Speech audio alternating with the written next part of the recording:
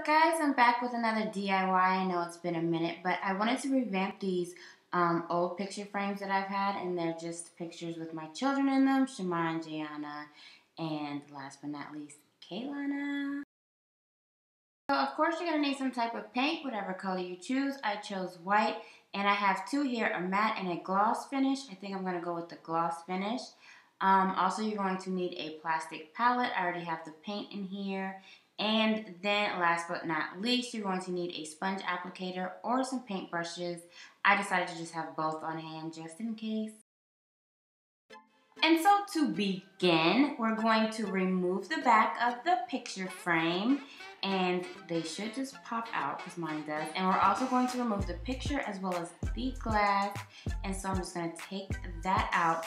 And then we're going to want to prep our picture frame, and by prep our picture frame, I mean just take a damp paper towel and just wipe it down just in case any dust is settled on there. You don't want that to interfere with your paint. And then we're just going to go ahead and jump right in and get started. I'm just going to dip my sponge applicator in the paint and get it as even as I can so that way when I spread the paint, it will spread evenly. And I'm just going to begin on one side and coat that side until I am satisfied, and then begin coating all the other sides as well. So however many coats you want to paint on your picture frame is totally up to you.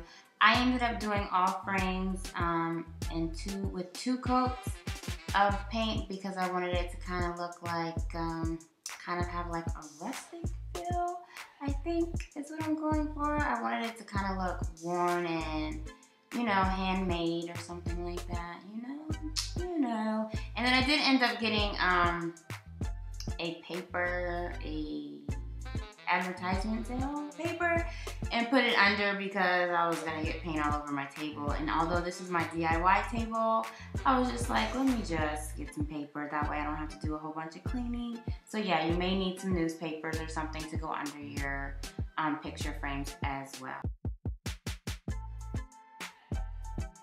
And so I'm just gonna repeat the process with all three of the frames and coating them each in 2 layers of paint. And I love how all the frames are different texture because they all came out with a different finished look, which you will see in the end.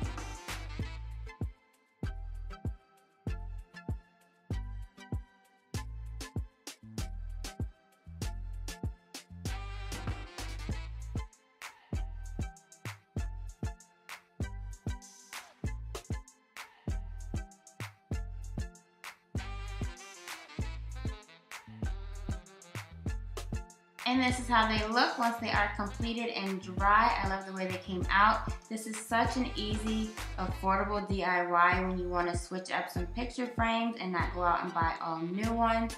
The supplies were very affordable, and you can do this yourself. Like, this was so easy. And I just keep these pictures of my children as babies on my little entertainment stand in my bedroom.